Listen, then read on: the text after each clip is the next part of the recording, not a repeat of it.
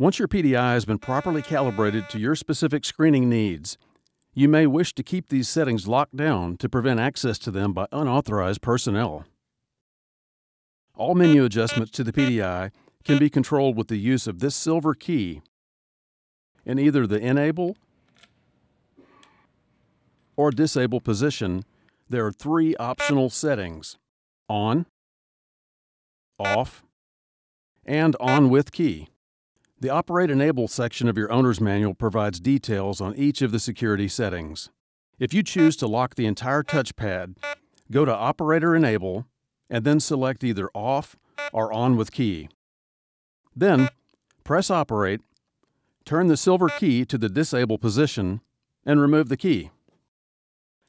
There are other options which allow your operators to have control over keypad settings, but you should consult your owner's manual to determine which security setting is best for your application.